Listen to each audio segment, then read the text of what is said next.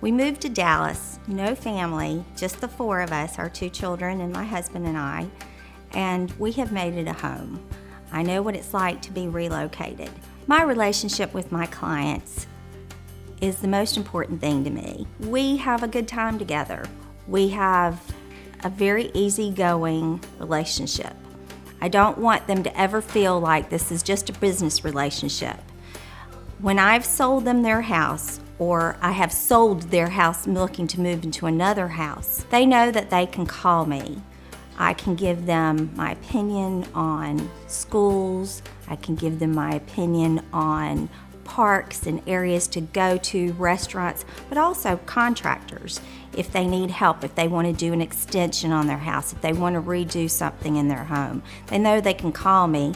And if I don't know the answer, I'll call someone else and have them come over with me and look at their house. So our relationship just never ends, it continues. I think real estate agents dream of having a client walk in the door and they tell you what you want and you go show them that first house and it happens.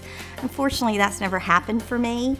My clients know what they want, but finding what they want's always been a difficult process. But I think all in all, we've had a good time doing it and we seem to always get them the right house for the right amount of money.